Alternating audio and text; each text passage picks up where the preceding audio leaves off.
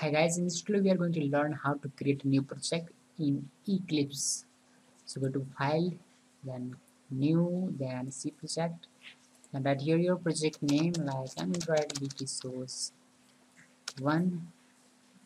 Okay, then I'm going to choose, this is a default program, hello world. Then this is a compiler. Next, you can write your copyright notice, other name, or other things.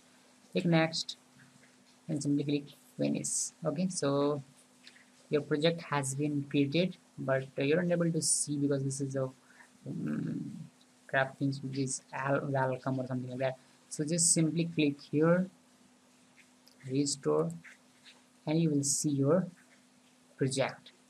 Okay, you can minimize this welcome page by clicking here, this minimize button. Click here and you're done.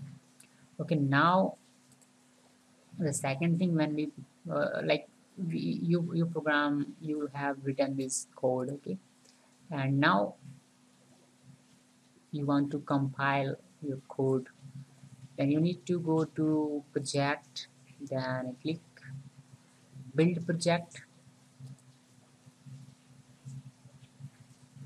This is your console. Okay, then finally run your program, and you can see here your output to hello world.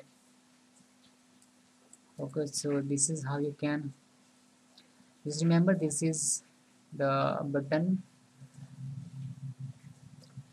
which will help you to run your program or codes. And before running your first project or new project, you need to build your project. Okay, so don't forget these things, and you are done with Eclipse. So thanks for watching this video.